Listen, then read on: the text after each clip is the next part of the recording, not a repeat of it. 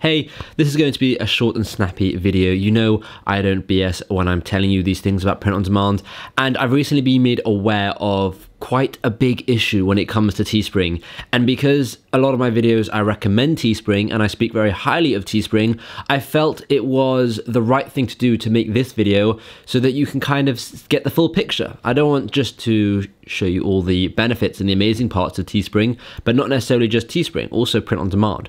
But I wanted to address this big issue with you so that you can kind of see what's going on. Now, I feel like I'm a bit of an idiot that I wasn't really aware of this issue, and I think the main reason for that is I never actually bought anything on Teespring. I always use Teespring to sell, right? To make money. I never spent money on Teespring, and annoyingly, if I would have spent money on Teespring, I would have been made aware of this issue a long time ago. So, before we get into that issue, let me just quickly say, my name is Shimmy Morris. If you are new here, and you probably are because 70% of my viewers aren't subscribed. So if you're new here and you like print on demand, Amazon FBA, making money online, you know, you like these kind of videos, then definitely do me a favor and hit that subscribe button. I'm trying to reach my next goal of 100,000 subscribers, and it's gonna be difficult, but I really want to get there, and with your help I'll be able to do that. So hit that subscribe button and let's just get cracking on with the video. The issue I'm referring to is Teespring's shipping costs. This is something we have got to discuss, and here on the left hand side, or the right hand side, I haven't decided yet, but here on the left hand side there will be a picture of the shipping costs that they currently have. Now, firstly, we have to consider something. We have to realize that obviously with COVID-19 going on, they have increased their shipping costs. So the numbers you see there aren't the actual shipping costs, and I will share with you their actual shipping costs. However, right, there are still two things that I am extremely unhappy about, and a part of me doesn't want to use Teespring because I'm this unhappy about it. So let me tell you these two things. The first thing is, why on earth does shipping have to get more expensive during COVID-19?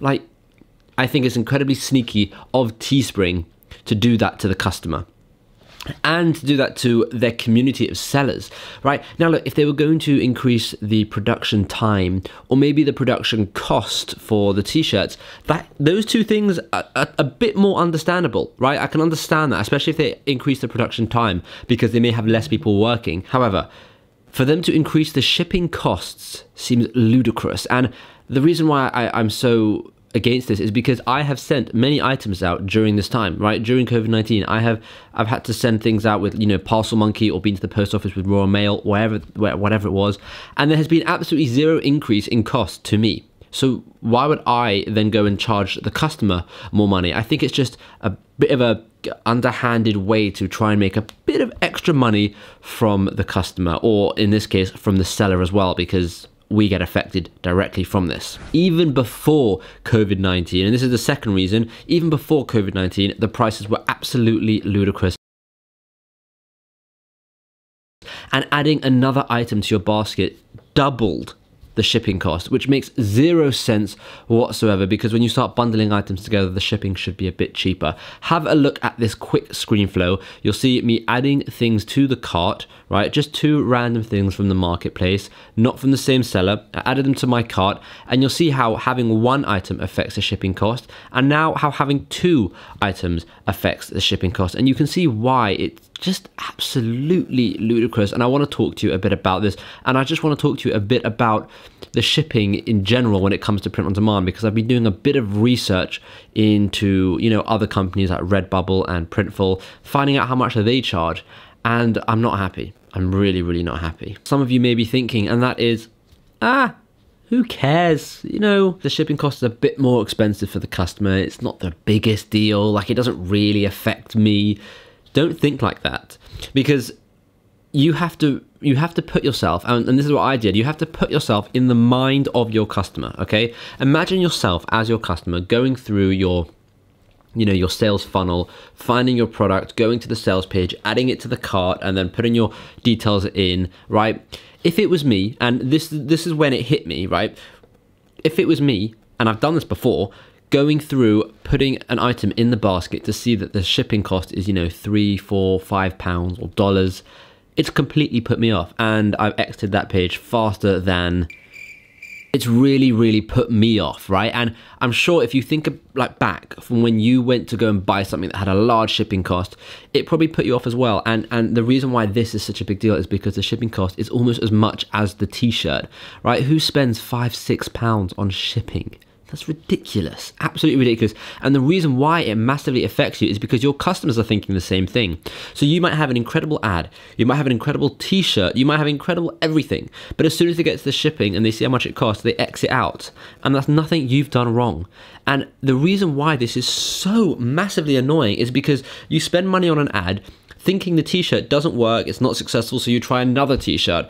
But actually, the truth is the t-shirt could have been successful, it may have been absolutely amazing.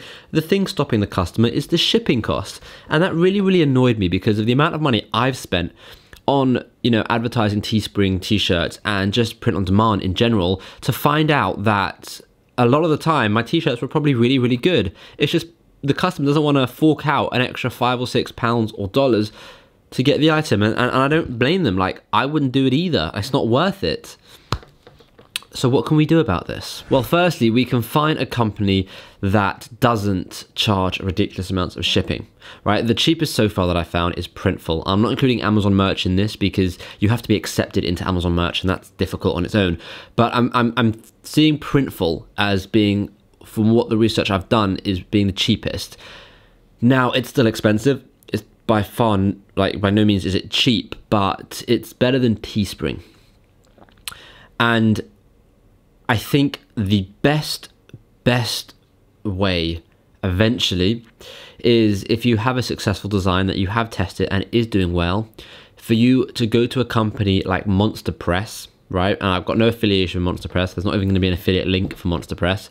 But to go to a company like Monster Press and have your t-shirt mass printed, right? And have it sent to you, right? Because if you've seen proven results from a t-shirt with incredible shipping costs, right, you can go and have the t-shirt mass printed, sent to you, maybe like 1,000 items, and then you can sell it.